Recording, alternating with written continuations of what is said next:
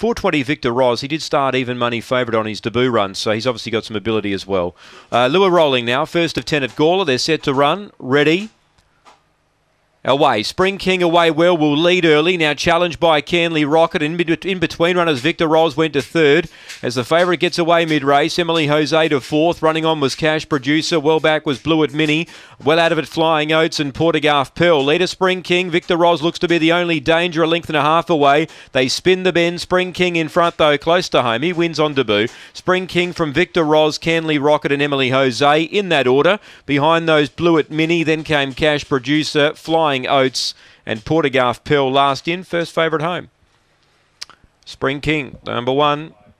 Greg Board, the winning trainer. Best back runner wins the race. $3.25 into $3. $3.40 on the U-Bet tote. Victor Ros second. Looked an obvious Quinella. And Canley Rocket runs third, number 5. 1, 2, 5. 3 gets fourth, Emily Jose. 23.18 the run. He was able to show enough speed to kick through and hold the lead, Spring King. Victor Ros challenged briefly, but the favourite never really going to get beat. And off the back, he kicked away a length and a half on Victor Ros, who was coming out of the pack and looking some threat.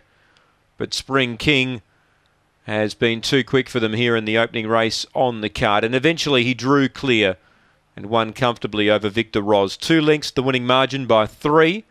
2 by 3, 1, 2, 5 and 3 on race number 1 from Gawler.